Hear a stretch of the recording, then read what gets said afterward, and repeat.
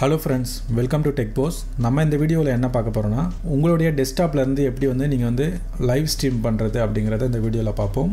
அதுக்கு முன்னாடி நம்ம Tech Post சேனலை இன்னும் நீங்க Subscribe பண்ணலனா Subscribe பண்ணிக்கோங்க.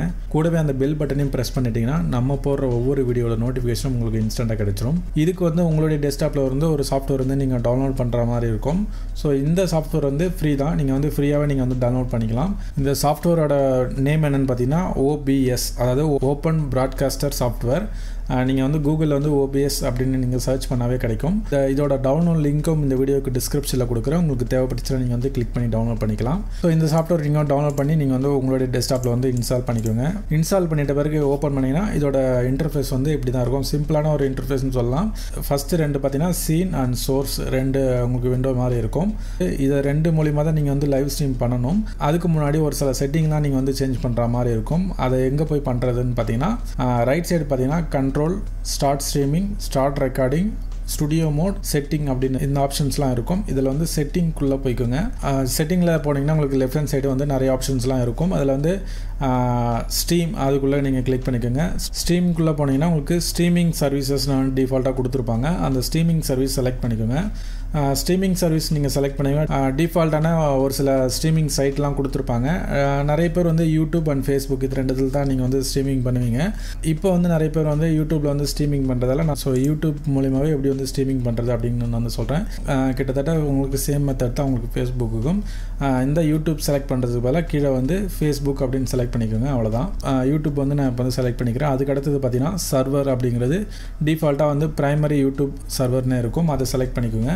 ஸோ அதுக்கப்புறம் பார்த்தீங்கன்னா ஸ்ட்ரீம் கீ அப்படின்னு கேட்கும்.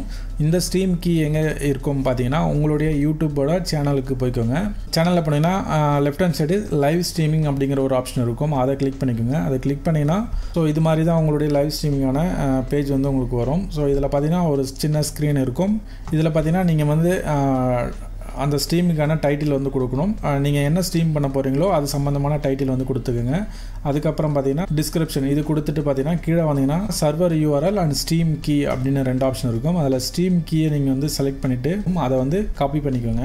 காப்பி பண்ணிவிட்டு இந்த OBSல ஸ்ட்ரீம் கீ அப்படிங்கிற இடத்துல நீங்கள் பேஸ்ட் பண்ணிக்கோங்க. பேஸ்ட் பண்ணிவிட்டு அப்ளை கொடுத்துட்டு ஓகே கொடுத்துருங்க. அவ்வளோதான், உங்களுக்கு செட்டிங் ஓவர். நீங்கள் இப்போ உங்களுடைய யூடியூபோட இந்த சாஃப்ட்வேரோட நீங்கள் லிங்க் பண்ணிட்டீங்க. இதில் பார்த்தீங்கன்னா சீன் அண்ட் சோர்சஸ் அப்படின்னு இருக்கும். சோர்சஸில் தான் நீங்கள் போயிட்டு நீங்கள் என்ன ஸ்ட்ரீம் பண்ண போகிறீங்க அப்படிங்கிறத நீங்கள் செலக்ட் பண்ணணும். உங்களுடைய டெஸ்க்டாப்போட விண்டோவை நீங்கள் ஸ்ட்ரீம் பண்ண போகிறீங்களா அல்லது நீங்களே நீங்கள் ஒரு வெப்கேம் மூலிமா ஸ்ட்ரீம் பண்ண போகிறீங்களா அப்படிங்கிறத இந்த சோர்சஸில் போய் நீங்கள் செலக்ட் பண்ணிக்கணும். ஸோ இந்த சோர்சஸில் போனாவே ஆட்டோமேட்டிக்காக நிறைய ஆப்ஷன்ஸ் காட்டும். Audio input, browser, colour source, display capture, game capture அப்படிங்கிற நிறைய ஆப்ஷன் இருக்கும். இதில் எது நீங்கள் கேப்சர் பண்ண போகிறீங்க அப்படிங்கிறத நீங்கள் டிஃபால்ட்டாக இதில் செலக்ட் பண்ணிக்கணும். நான் ஃபஸ்ட்டு டிஸ்பிளே கேப்சர் அப்படின்னு கொடுத்துட்றேன். ஸோ டிஸ்பிளே கேப்சர்னால் பார்த்தீங்கன்னா உங்களுடைய டெஸ்க்டாப்பில் என்ன ஸ்க்ரீன் இருக்கோ அது அப்படியே கேப்சர் ஆகும். அதை நான் செலக்ட் பண்ணிக்கிறேன்.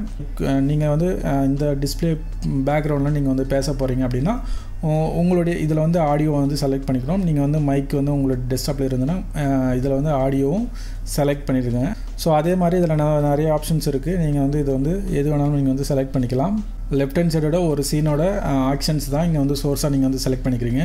இப்போ சீன் 1 அப்படின்னு இருக்குதுன்னா அதில் இப்போ உங்களுடைய டெஸ்க்டாப்போட விண்டோ அண்ட் ஆடியோ இதில் கேப்சர் ஆகிற மாதிரி வச்சுட்டிங்க. அதுக்கு அடுத்து இன்னொரு சீன் செலக்ட் பண்ணிவிட்டு அதில் உங்களுடைய வெப்கேமை நீங்கள் ஆக்டிவேட் பண்ணிக்கலாம். அது மாதிரி நீங்கள் எத்தனை சீன் வேணாலும் இதில் ஆட் பண்ணிக்கலாம். நீங்கள் multiple camera and multiple Windows நீங்கள் ஸ்ட்ரீம் பண்ணணும்னு நினச்சிங்கன்னா நீங்கள் இதில் அடிஷ்னலாக நீங்கள் சீன் எத்தனை வேணாலும் நீங்கள் ஆட் பண்ணிக்கலாம். ஸோ நான் ஃபஸ்ட்டு சீனில் பார்த்தீங்கன்னா என்னோட டெஸ்க்டாப்பில் என்ன தெரியுதோ அது அப்படியே கேப்சர் ஆகும். ஸோ ரெண்டாவது சீனில் பார்த்தீங்கன்னா பர்டிகுலராக ஒரு விண்டோவை மட்டும் நான் கேப்சர் பண்ணுறேன். இப்போ பார்த்தீங்கன்னா தெரியும், பர்டிகுலராக ஒரு எக்ஸலோட விண்டோவை மட்டும் நான் கேப்சர் பண்ணிக்கிறேன் அந்த சீன் 2ல்.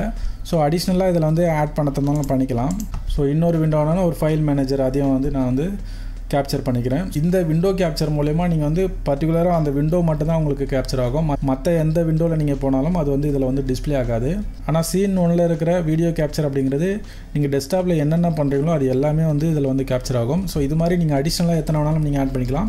ஸோ உங்களுக்கு டாப்பில் என்ன தெரியுதோ அதுதான் ஸ்ட்ரீம் ஆகும். இது எல்லாமே செலக்ட் பண்ணிவிட்டு உங்களுக்கு ரைட் ஹேண்ட் சைடு பார்த்தீங்கன்னா ஸ்டார்ட் ஸ்ட்ரீமிங் அப்படின்னு வரும். அதை கிளிக் பண்ணிட்டீங்கன்னா உங்களுடைய ஸ்ட்ரீமிங் ஸ்டார்ட் ஆகிடும். இப்போ என்னோட யூடியூப் பேஜில் நான் போய் பார்க்குறேன். ஸோ பார்த்தீங்கன்னா பார்த்தீங்கன்னா தெரியும் இப்போ வந்து லைவாகவே என்னோட சிஸ்டமில் இருக்கிற டெஸ்க்டாப் வந்து இதில் வந்து ஸ்ட்ரீமிங் ஆகுது.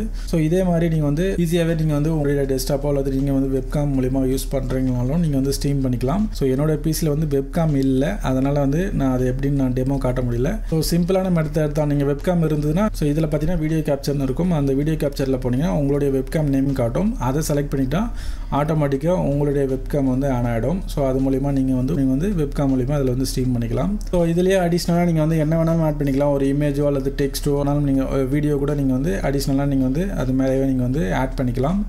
ஸோ இதில் இருக்கிற ஆப்ஷன்ஸ்லாம் நீங்கள் வந்து யூஸ் பண்ணி பாருங்கள். டெஃபினட்டாக வந்து ஒரு யூசர் ஃப்ரெண்ட்லியான ஒரு இன்டர்ஃபேஸ் தான். ஈஸியாகவே உங்களுக்கு பார்த்தாவே புரிகிற மாதிரி தான் இருக்கும்.